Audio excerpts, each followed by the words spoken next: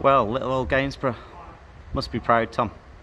I'm delighted with the second half performance up until the penalty area. Probably, like I thought we absolutely dominated the second half.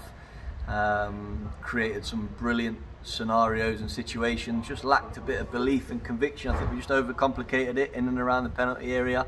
A little shift and shoot, I think, would have got us our goals.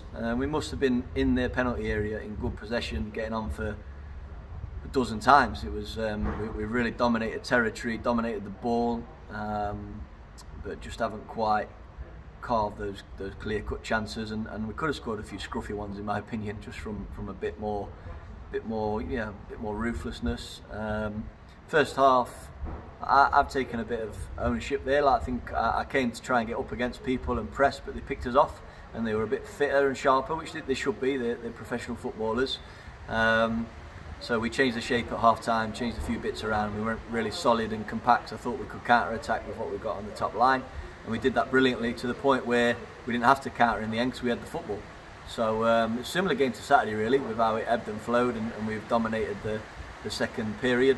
But yeah, I'm proud that we had them on the ropes a little bit, and the noise from the Gainsborough supporters and the turnout is fantastic. It just shows what the potential of Gainsborough Trinity is. Like, it's brilliant to see that behind the goal when they were trying to suck the ball into the goal for us. But yeah, a pleasing performance, especially second half, and plenty learnt along the way, as ever.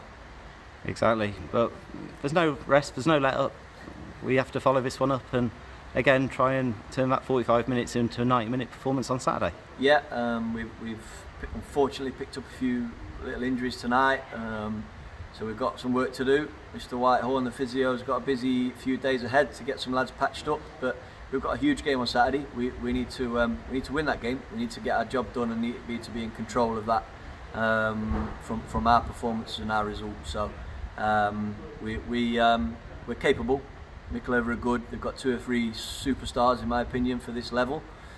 But the rest of the team, I feel as though we can get after, and we'll do our work between now and then, get people physically ready, mentally ready, and then it's my job to get us tactically ready. So we'll take the good bits from tonight and build on those, and the brilliant bits from Saturday's performance, and be ready for Lincolnshire.